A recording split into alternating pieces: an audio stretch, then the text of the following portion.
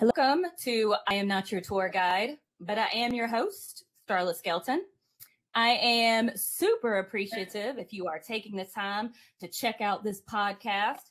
It is a platform to give travelers an opportunity to open up, share their stories, share their perspectives, even share their convictions that they discovered while traveling. So today I am proud to introduce you to our guest. This man started his photography company, Pics by the Moon, and he has traveled all over the world. And he has also traveled to shoot weddings and events. And I'm just so impressed by you. And I am so happy that you're here today. Thank you for being with us, Aaron. Thank you. Yes. Are you feeling good? Yeah, this is, as we've discussed, this is my very first. So there are nerves, direction, constructive criticism is taken. So hopefully it'll be amazing because love our conversations we've always had. So yeah, fingers crossed for me. Yeah, we've had some solid conversations. I've loved some of our conversations. And so 100%. To start this out, earlier I was looking over your Instagram page and a couple things on your website. And I was kind of going through and looking at your bio and looking at some of the things you've done. And I was like, you know what? There's one thing I noticed really quickly, and you are a man of many hairstyles. So much so funny that you say that because there have been so many weight fluctuations and hairstyles. I mean, it's like a chia pet up here. But there's been so many that I actually have a gallery on my phone called Phases of the Moon that has all of. I do. Such a weirdo. It's on there. No, that's great. Right now, it's kind of long and flowy. What would you call this look again? Well, my buddy, so I used it as a Facebook profile picture not too long ago, and he really kind of solidified it when he's like, his only comment was like, Fabio much? So is that it? But to be honest, so the truth behind it is I did leave corporate America after like 17 years and pursued photos full time December of 2019. And like most small business owners, I'm just like, what are certain ways that I can like save money and all that? I cut out haircuts. Well, that is pretty brilliant. I mean, what, that saves you $50 a month, maybe? $45 every 2 weeks. Oh, yeah. Okay. Yeah, it takes a lot for So yeah. For all that beauty, takes a lot. Well, that's your words, no. But yes, so that's the reasoning behind it. But for lack of a better dad pun, it's growing on me. I mean, so. Yeah, no, I like it. It looks good. Nah. So I wanted to kind of start us off here, and recently I was reading Dale Carnegie's How to Win Friends and Influence People. And there's this, he quotes William Winter in this book, and he says, and here's the quote, and I really love it, and I'm going to read it out loud. The self-expression is the dominant necessity of human nature. And when I read that, it just really got me thinking about how that relates to our artistic expression and through travel. So my question to you is, do you feel that you express yourself through travel? For one, love quotes, and that's brilliant. Love it.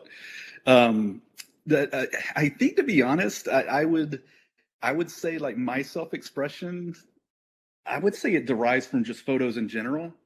The whole travel aspect is just an amazing perk. So blessed to do and see and meet amazing people like you guys. I don't know. I think that's the whole thing, and just, I don't know, like just soaking in cultures more than anything, experiencing their food. But just, I don't know, the customs, like all of it. It's moving, it's educational. I'm so happy. That's all I can say. I love it. So whenever you, let's say you get a job in India and you're going to go film and photograph somebody's wedding. I know you've done that, so that's why I'm using that, that reference. So the part where you get on the plane and you're about to take this trip into India and experience something new, is that the moment where you're like, you start getting that feeling of excitement and where you're just, you feel comfortable? Or is the moment that you break out your camera and you start looking at the world through your lens, is that more of your moment of peace? Like, where do you find yourself most comfortable? That moment starts for me when I get booked. It's pre-plane ride, it's pre-travel. It starts when I realize that I have the honor of doing something great for someone that captures something amazing, a memory, maybe a loss, just the humility that bestows, that they are willing to fly me, across the world to do something and just capture anything. It's hard to put into words, but humility. It starts before the plane. When I do get on the plane, I love airports. I will go for any flight. I try to get to like Delta Sky Club at least 6 hours early for free food and drinks. 6 hours? I do, but I put all of my open galleries that I'm traveling with, I put them all on my laptop and I edit the day away. It's relaxing to me. You can people watch if that's your thing. But I just go and just soak it all in and relax and get, in a good headspace. And then I sleep most of the time on the plane, but so the plane, I don't know. I just love it. But yeah, when you get there, there are some like somewhat nerves and anxiety, especially when you're not familiar with cultures and language wise. I mean, I can barely speak English, so I know no other languages. So there's different variables that make it challenging, but it's never overwhelming because it's excitement too. So yeah. Yes, I love that. So as a photographer, which that's what that's your role in life right now as a photographer, yep. Do you ever struggle to find that balance between taking pictures of these incredible moments and these memories that people are going to have forever, and then living in the moment? Like, is there, I know you have to find that balance of like, okay, I can't always be behind a camera. I have to live in the moment as well. Like, is that a struggle for you, or does it just kind of flow naturally and organically? So I'm my 14th year in doing photos. So there's definitely, nerves are not really a thing as much anymore because there is a certain confidence now, and I'm so appreciative of that. And like anyone in what you do, if it's photos, if it's podcasting, whatever it is, it's just it takes practice and all of that. But I do firmly believe there does have to be that balance, and I think what I have to try and be cognizant of more than anything is you don't you ensure you don't miss the life happening around you just because you are comfortable in hiding behind a camera. I don't want to miss the moment because I know what I'm being entrusted to do. So, right. and pictures, are reflection, their life, and they're, a frozen moment in time, and you're just capturing something that can never again be replicated in that particular moment. And I take pride in that, wholeheartedly, seriously. Right. So do you think that people that travel in general, let's just take somebody that, travels a couple times a year, like I would say is pretty average. Sure.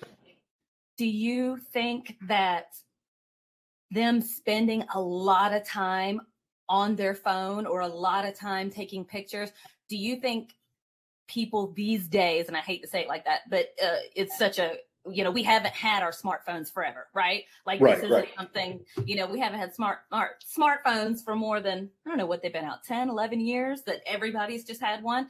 Do you think do you think they have become a distraction at all for other people? I think it's all about perspective. Are you capturing it because you never want to forget? Or are you capturing it for social likes? So I think it's all about perspective. And I'm incredibly guilty of that. I was with your brother last week in Guatemala, and my cell phone, I don't think I've ever pulled it out more. It was almost embarrassing. I think I had to apologize to Ryan. I just, last time I was there, it was to shoot the wedding. It was work. This time was I'm with my friends again, and my God, this place is beautiful. And I went picture happy. So yeah, I think it depends on the day. I think it depends on the person, the perspective. But yeah, I think that You know what? I saw this little clip. It's probably like BuzzFeed or something like that, where it was like 1,000 people in the frame, and every single one, you know, had their cell phones pointed at whatever they were looking at. Probably a sporting event. I have no idea. But there was this little adorable old lady, and she was just watching, and she's living her best life. She's just in the moment, and I don't know. That stuck with me. I loved it. Yeah, but I still was obnoxious with my cell phone last week. So, but right. So I didn't learn anything, but I do like it. Yeah, I think it is something that we all struggle with, you know, just finding that balance. And I've said that before on here on this podcast, finding that balance is super important when it comes to cell phones and travel, because you don't want to miss out on opportunities and meeting new people and talking to other people. Like when you go into an internet, they used to be called internet cafes. I think they're just called coffee shops now, or cafes, you know, but you have access to Wi-Fi most of the time, which can be very helpful at times. But then I love the little cafes where you go into and you'll see a sign and it says, "We don't have Wi-Fi, talk to each other." And, you know, I know I know that's not great in every aspect of life, but sometimes you just need to be reminded of that. Like, hey, talk to the people around you, meet somebody new. And that's when you start talking to somebody and you're like, wow, they're from Australia and they've been to 105 countries. And how cool is it just to hear their story, you know, as opposed to scrolling and posting about what you did, you know? Yeah. Yeah.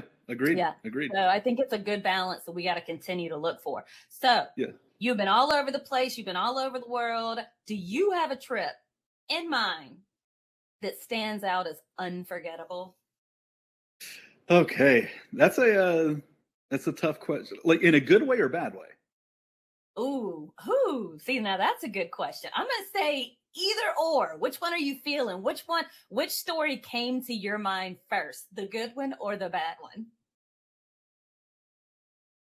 It would have to be good. You know, I'm a cheesy guy. I'm like overly optimistic, you know, so that's just who I am. So I would have to focus on the positive, but that is a very tough question. I mean, let's talk about Guatemala again. I know it's fresh in the head because just got back, but that was my very first destination wedding.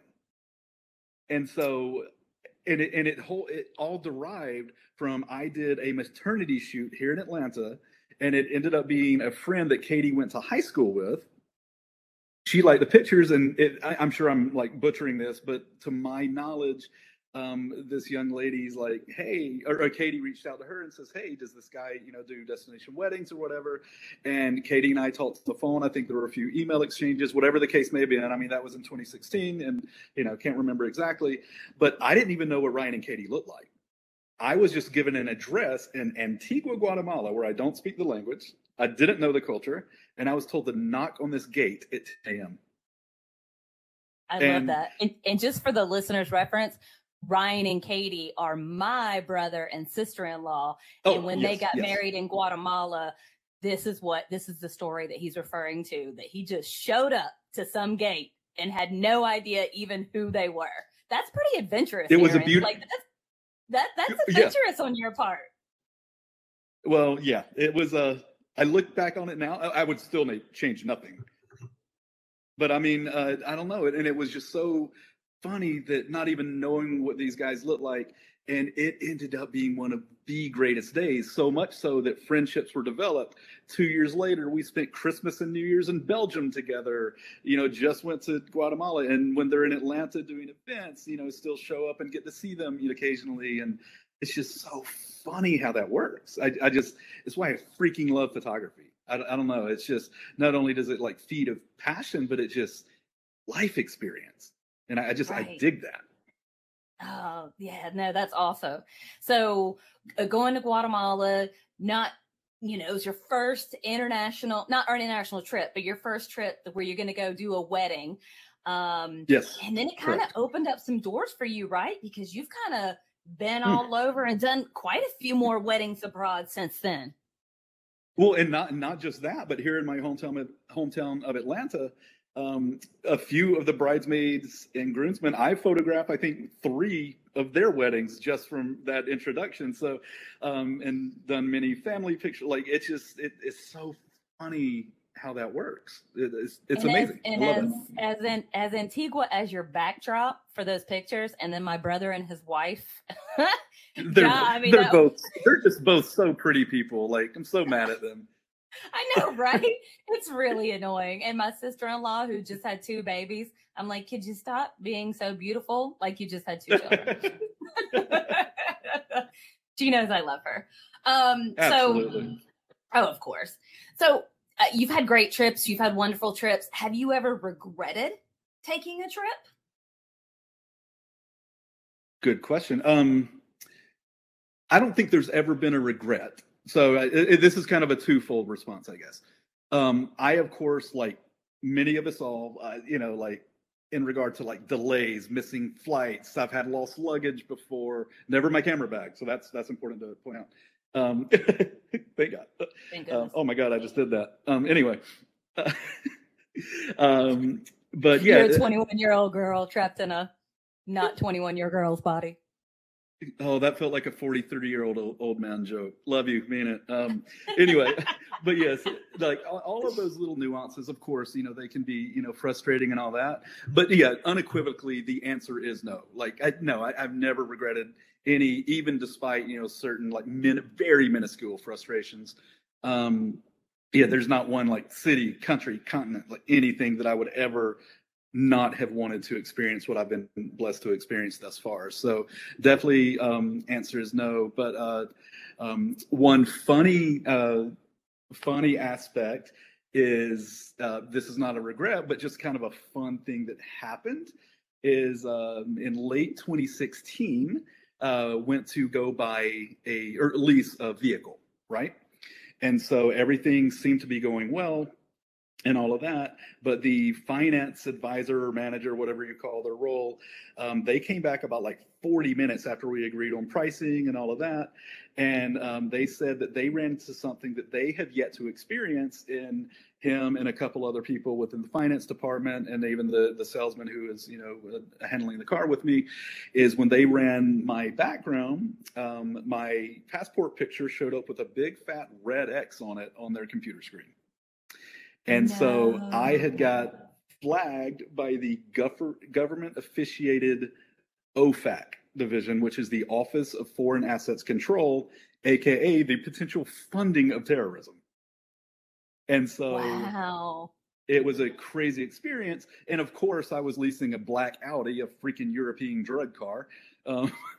But so it ended up being like a 4.5-hour process. So I made this list, and I had to get on the, like a couple 800 numbers and sign like 30 documents that I'm not purchasing this vehicle for the use of international export and all of that. And so it took about 4 months, and they basically ended up reviewing my social media. And I'm like, oh, this guy just has a camera. He was just, the reason I got tagged, what they told me was because it was like, I think like 12 countries in 8 months or something, which was unorthodox for my lifestyle at the time. But then obviously it opened a floodgate here forward. But yeah, I have made a terrorist watch list in my lifetime. Wow. Aren't you fancy? Oh, something. I was definitely more excited about that than buying the car, for sure. So yes, I made the OFAC list. Oh man, it's so funny whenever you start traveling, just the stories that come along with it, and you just start getting excited about little things that you wouldn't have before, like making the OFAC list. And like who all can say that? I know, right? It's funny the joy you get from like that ching, that passport stamp, when they stamp you going in. God. How do you feel about that? It does something to my soul. And yes. I get so mad at the countries that don't do the stamps, by the way. I'm like, I am never coming here again. Right? And then I swear I don't even make it 2 steps away, and I'm looking at my passport like to see what it looked like and making sure there was enough ink in there, because I want to be able to read the country name, right? All right. So question for you. Have you ever gone back to the TSA agent? or customs agent, excuse me. I am not happy with your stamp, sir. That's a really good. That's hysterical. You know what? I wouldn't put it past somebody who really loves a passport stamp. Like, maybe. How about this? Let me give you an answer you're probably not going to like. In my 20s, I probably would have gone back and been like, excuse me, sir, this is a source of pride for me. Like, if I could please just get you to restamp this. But now, I don't, at this point in my life, even though I love it and we joke, I don't need the stamp in order to feel the passion that I feel for traveling and experience new places. And, well, that's one of the reasons. And the second reason is I just feel like security is heightened, and I don't want them to ever be like, excuse me, ma'am, you're rude. This is uncalled for, and we're going to stick you in a room for 4 hours and, talk about, investigate you and talk about why you're here. Like, I don't want to risk not being able to make it into that country. You know what I'm saying? Like, that sounds like the worst. Yes. Yeah. I don't want to come off as a jerk or anything that's going to, get me in trouble. I mean, if it was something that I've really felt passionate about, yes, I would say something to TSA, Border Patrol, all that good stuff. But no, for a passport stamp at this point in my life, I'd be all right. No, I'm definitely the same. But I will say this: when I had an expired passport, I did feel a little bit of sadness when it expired. They put the little hole through it. You can't use it, and you're just starting all over again. Something about that hole through it. When they send it back to you with that hole through it, you're like, you just put a hole through my soul. It hurt my heart a little bit. I know that's so silly and like first world problems, I know, but it stung for like at least 3 minutes of my life. So no, I agree with you. There's no worse feeling than that fresh passport after you had a full one. Yeah, it's such an accomplishment. You're like, what are these crispy pages? I need it to be crinkled and totally for sure. No, and I'm that person who likes character in anything. Like I like the book, like folding the pages. I like the creases. Like I don't know. I'm that guy. I want my passport to feel the same. 100%. For people that have a desire to travel and that want to get out there more and do international travel.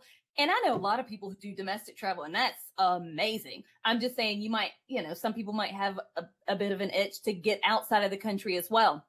So for those people that are trying to get out of the country, do you have any just, average travel advice for them, for people just, to kind of calm their nerves? Just what advice would you give them? Do you want my answer? I want your answer. Arrive to the airport vastly early. Hit up the Sky Club. Have a couple drinks. Have some. They have great soups there, by the way. That's an attraction for me. I know that's strange. Yeah, your brother made fun of me a lot last week because of my love of soups. Wait, hold on. What kind of soups are we talking here? It all depends on the day. It ranges every visit. They trade it out. So yeah, I know that's so random, but it's a thing. Like I don't know.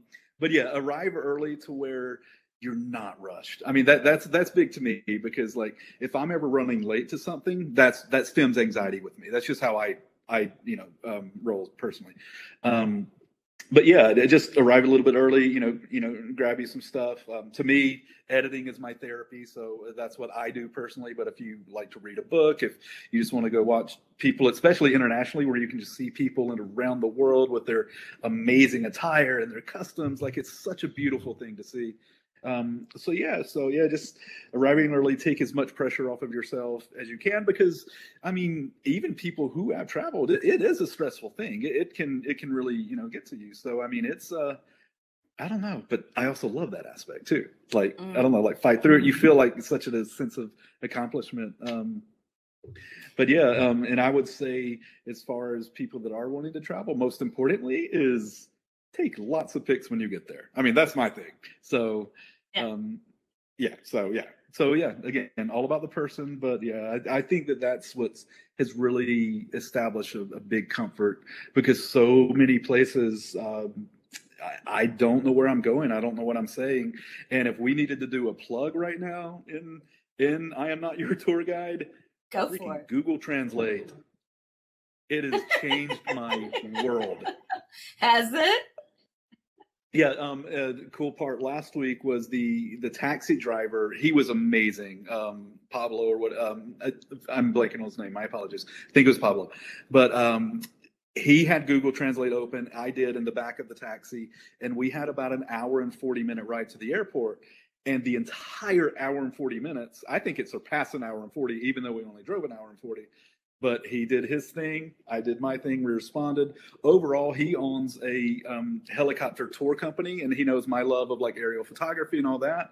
So he gave me 2 passes the next time I visit that me and a guest can jump up in the helicopter and, you know, do, this is still Antigua that I'm referring to, but to do aerial pictures of the volcanoes and stuff like that. So he was amazing, but it was all because of Google Translate. So that's my plug. Wow. No, that's pretty amazing. And, you know, even though you're using an app, I'm not hating on an app at all. I think that's amazing that you had that experience, but that just goes to show you that if you just make that effort to communicate with somebody, to have a conversation, I am blown away at just the people that you meet, the kindness of the people that you meet. You know, you took the time to have a conversation, and you got 2 free tickets out of it. Not saying that's why you do it, but still, isn't it pretty amazing? That's exactly why I did it. Mm-hmm. Yeah. Oh yeah, of course. No, I will say that, like, I have just I'm a sap. I'm a cheesy guy. I have such a genuine love of people. I knew we were going to be in the car for a while, and when he started talking, I'm like, oh yeah, this is the thing. And so I like that we had something that bonded us. And when we got to the airport, like, he put his number in my phone, like, he's legit, and I think I just want to be his friend. Like, yeah, it was a great car ride. So that's awesome. And, you know, one of my favorite things about meeting people when I'm traveling is that even though you're different, you're like same, you know, like even though you come from different cultures and different side of the world, I mean, you can still find something in common with anybody, anywhere, right? Yeah, I do, in my heart of hearts, and hopefully this is not over optimistic. I think most people are genuinely good. And if you get to see them in their element, their culture, you know, showing off what they have worked their entire lives for, hopefully, you know, surpassing what their parents even wanted for them. Like, I know this sounds like a little Hallmark card type descriptor, but it's how I feel. And I think that travel can really, really bring that out. And, you know, I think that, you know, it's important to, you know, always carry with you kind of more of that sense of humility, and just knowing, like, for one, where we are, you know, we live, you know, relatively close to one another. Like, we are so blessed, and there's so many people that just aren't. And when you get to see them take pride in what they have, like, it's beautiful, it's heartbreaking, but it's magical. I just, right. It's one of my favorite aspects of anywhere I go. And, you know, you've said the word humility a couple times in this conversation. And whenever I can get my brother on this podcast, I'm going to do a deep dive with him on that, because he's one of my favorite people to talk to this about on this subject. But, you know, I want to discuss it with you. What do you think it's hard to go all these places? You've been to all these places, you've seen all these things. I'm not saying you're better than everybody else, but I'm just saying, are there ever moments where you're like, God, I'm kind of awesome. Like, I'm kind of a badass. Like, you know, like the stuff I've done and the places I've seen, like, I'm kind of awesome. Like, is it kind of hard to reel it in sometimes? We are referring to Ryan. because no, he is. I mean, he is one of the coolest people I've ever met, for sure. But I'm asking this question directly at you because you are an awesome individual. You're an awesome person. Oh. You've seen things, but you do have this this air of humility. Is that hard for you to keep? No, I know this. I don't know if this will sound silly or not, but like, you know, like my upbringing, it was not it was the greatest upbringing I could ever imagine, but there was nothing glamorous about it at all. You know, small town, you know, not money driven, had amazing mother who I'm, you know, amazingly close with even to this day. And so that's what we talk about. Yes. Hey, Carla. But no, I'm grateful for that because everything that I've experienced, you know, up to this point and more than likely here forward is just, I don't know. Just, it just gives you like his love and his zest for life. And I am like in my heart of hearts, like truly like grateful for that. So I think it all stemmed from child to, you know, going through some hard times in, you know, my 20s, 30s is when I didn't pick up a camera until age 29 years old. Wow. Yeah. So no schooling, nothing like that. But my buddy Ryan he was starting a wedding photography company with a business partner of his. And he asked if I would join them one day and kind of do that, you know, where you hold the off camera light to get some creative aspects. And I did it. And then a wedding or two later, I assisted him again. And he said, look, no pressure. I'm going to handle all your settings for you. And then, but if you're comfortable, I'd love for you to shoot some wide angle shots during the ceremony. That's all it took. It fell in love. About a year into it, I, you know, invested in my own equipment and all that good stuff. And taught myself Photoshop by clicking buttons and screwing a lot of stuff up. And then that's how you learn, right? That's how you learn. It's how I learn. Because I can listen to someone all day long, but I need to be hands on. But anyway, I digress. But yeah, it's just the camera changed my world. And you know, even what difficult times there were, like my goodness, what's happened since age 30, and you know, I'm 43 now, but what's happened beyond is just, God, just almost feels like undeserving. Like it's amazing. It's so cool. That's awesome. And I totally think you deserve it, but I love the humility that you exude for sure. So that was a great segue. Go ahead. I get that from Carla, by the way. That's mom shout out again. Mama Carla. So that was a great segue into my next question for you. I'm ready. So okay. For any novice photographers, okay, they're just starting out, they got a love for it, just starting out, and they're looking to get some practice. You know, they want to practice their camera skills abroad, right? Do you have any camera packing tips that you have found to be useful for you? Like, for example, let me just throw one out there. Do you take it always as your carry-on? Always, no question. They are not putting my gear under a plane. Okay. So like, that doesn't depart from you. I'm not a very assertive person. I stand strong on that. Okay, good. Yeah, I mean, just the money alone that you've invested in it. But yeah, that's like your baby. But yeah, do you have any other little tips that might be good for them if they're traveling with a camera for a first time?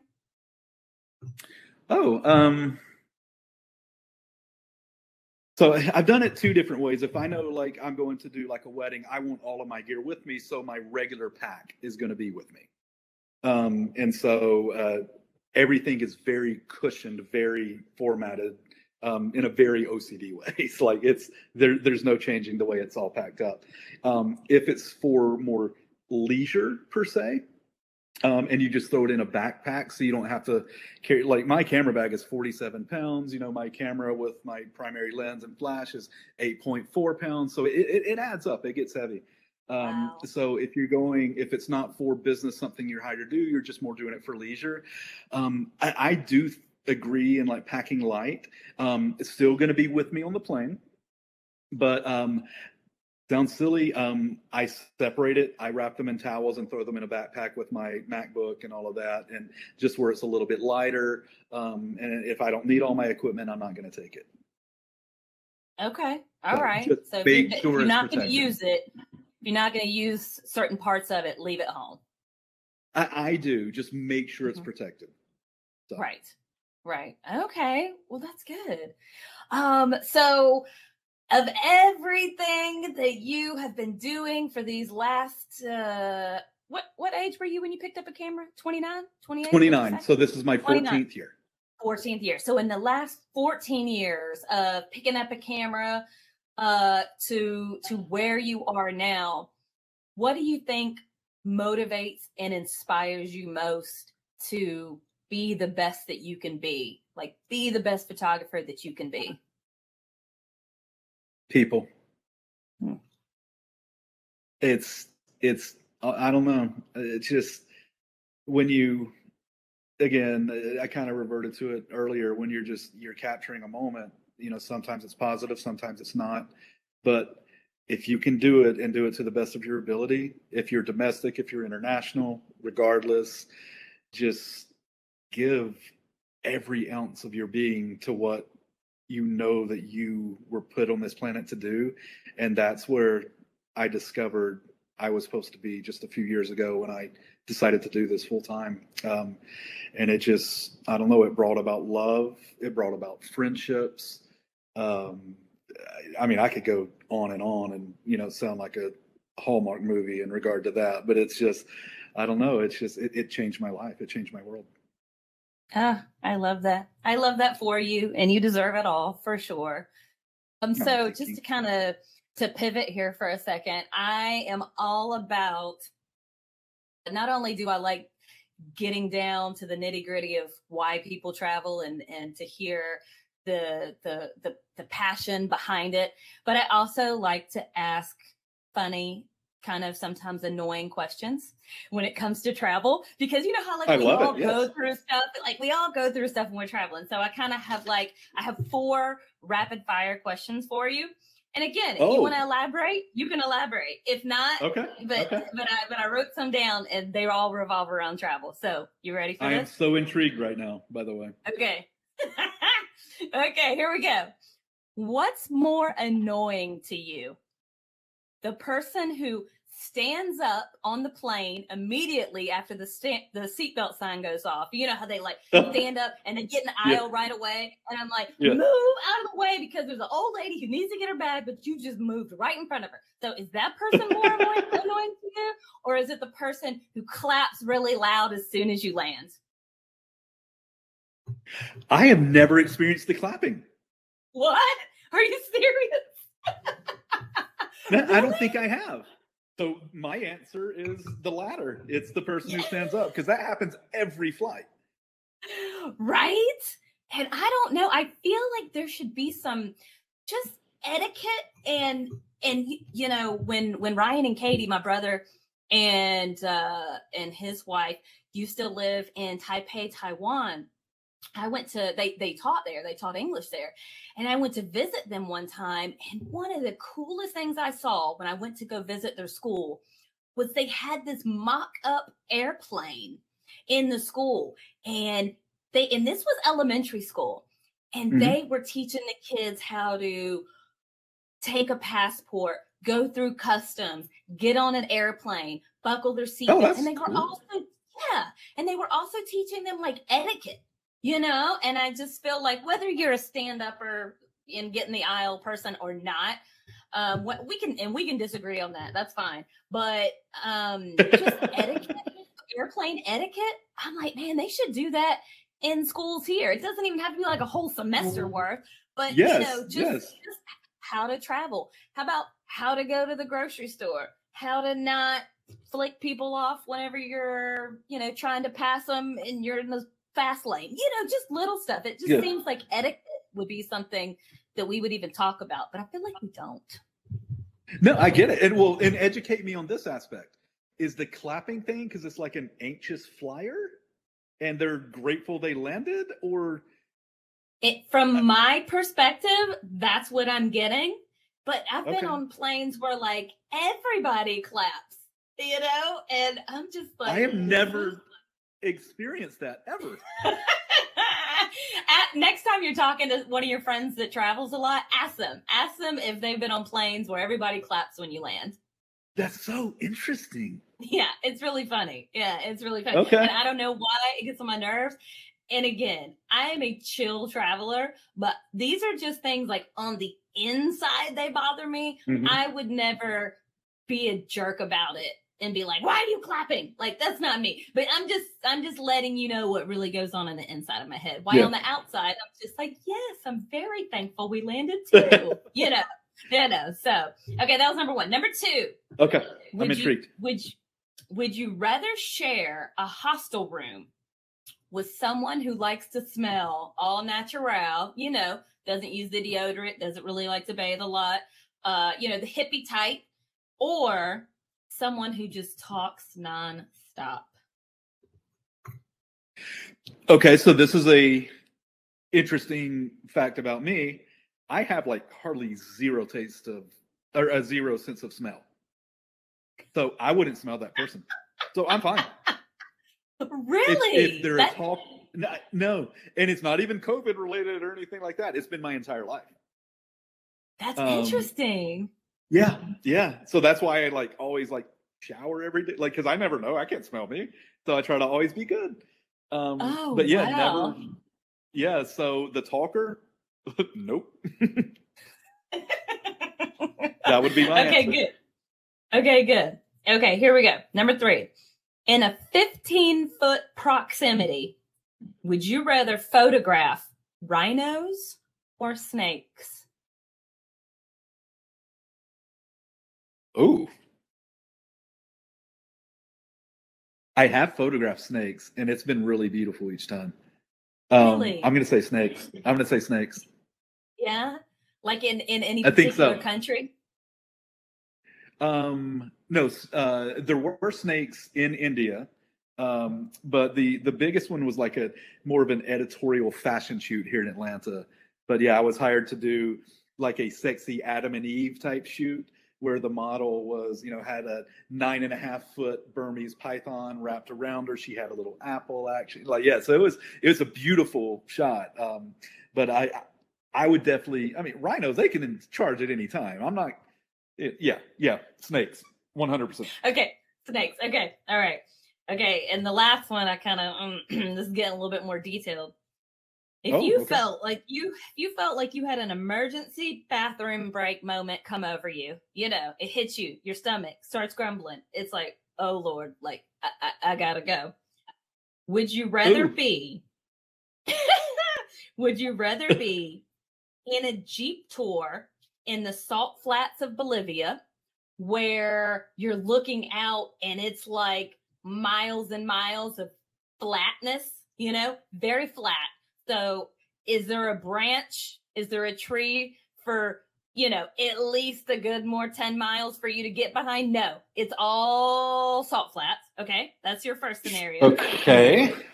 Or would you rather be in a lancha, you know, the little boats, going from Panajachel to San Marcos when you're on Lake Atitlan in Guatemala?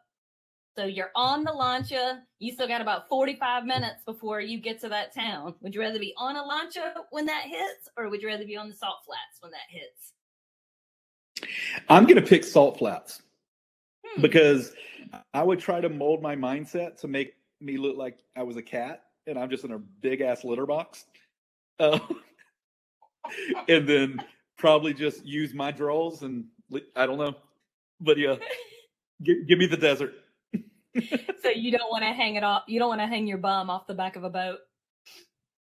I don't. Mm-hmm. I would do my business and use my feet to kick it and cover it like my childhood cat did. I tell you what, there's a couple things humbling in life to me. One of them, as a 42-year-old woman, is chin hairs that I have to pluck. That is very humbling. Oh yeah, look at mine. You see this crowd? And I'm a 43-year-old woman, so. But the most humbling thing is like having extreme diarrhea when you're in a group. Like, I remember one time I was hiking up Acatenango in Guatemala, and I was with a group of people, and I got so sick. I just remember holding on to a tree, and the tree was like on a cliff, you know? Oh, God. So it was going down because I didn't, at the time, I didn't have my little shovel to dig a hole so I could use that and then bury it. And it was pitch black outside. And I had my flashlight, thank goodness, but I just remember holding on to that tree, trying not to let go while I was using the bathroom. And there's people, 5 feet, 6 feet away. And I'm just like, I occupy such a little part of this world. Like, oh my God, this is so embarrassing. Like, it's very humbling to have those moments, I don't know it like that. And that diarrhea actually is in fact hereditary. Hereditary? Yeah, it runs in your genes. Oh my God. I can't. That was the most dad joke I've ever heard. Oh my God, I can't with you. Oh my God, that's welcome. So funny. It's so stupid. It's so stupid. That was amazing. This may be a redo. I don't know. Oh, that's fine. That's fine. We can do a redo. Okay. So, Aaron, tonight was awesome talking to you. Thank you for opening up. Thank you for, just giving me some real thoughts and real convictions that you have on travel and just sharing with us how much you love infusing photography into travel. And that was really fun for me to hear. I love hearing people's perspectives on travel. So right now is your time. Give us a little plug, Aaron. Tell us how, if, somebody's having their third wedding, or somebody's going to graduate, or they want to do a renewal of vows abroad. How would they get in touch with you? All right. So no pressure at all regarding that. But no, first off, Starla, amazing. I Am Not Your Tour Guide, for one, is the greatest name ever. I love it. So as nervous as I was to do this was fantastic. So thank you for having me and your time and all of that. I am Aaron Moon. Picsbythemoon.com is the business. Play off the last name, I know. But yeah, just located in Atlanta, but not limited to that city, my city, which I love. That's good. Travel everywhere, and I'm blessed to have some, good options to come to wherever I need to be. As far as like, I do get the question, like photography wise, what specialty and all that. And it's, I don't know. I just love it all. So, weddings, huge fashion editorial fan. That may be my fave, bread and butter, if you will. And that statement made me sound a lot more confident than I probably am, but we can cut that out, Starla. But yeah, so no, I just love photos, have a super passion for it. And, there's a lot going on that's going to carry me, into, hopefully this next year to continue to grow it and all of that. And yeah, weddings, do a ton of like high school seniors, stuff like that. Headshots around Atlanta, again, destination weddings throughout wherever you're willing to take me, because I would be honored. But yeah, just love every aspect, love people, and just grateful for what I do. So I just have to say thank you again. Thank you so much. You are awesome. You are amazing. Pics by the Moon. We will link his information in the bio below. You can easily reach out to him, get in touch with him. And I can attest that his work is pretty phenomenal. So thank you, Aaron, for everything. Thank you for joining us. Thank you, my dear. Bye. Bye.